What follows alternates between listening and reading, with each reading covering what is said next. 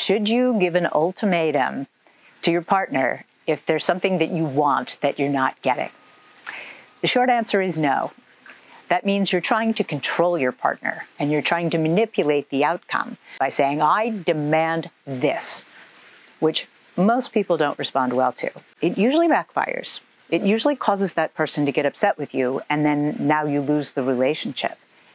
However, we are responsible for getting our own needs met. So instead of thinking of it as an ultimatum, think of it as getting your needs met and voicing it as, I need this, and give a reasonable time frame that you'd like it by.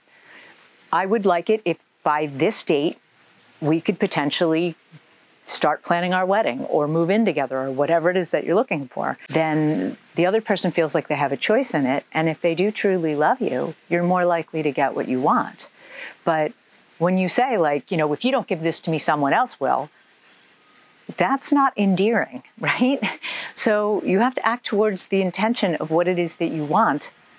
And you can't demand something from somebody or try to control what they do, which is essentially what an ultimatum is.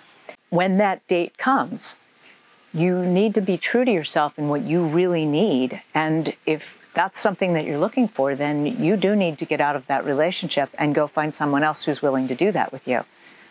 But ultimatums are a very slippery slope. And unfortunately, as a dating coach, I've seen far too many relationships that now someone's pining to get it back because they walked away thinking that it was a manipulation tool. And then they never ended up getting back together or moving the relationship forward. Get your needs met with I statements, but I don't recommend giving anyone an ultimatum.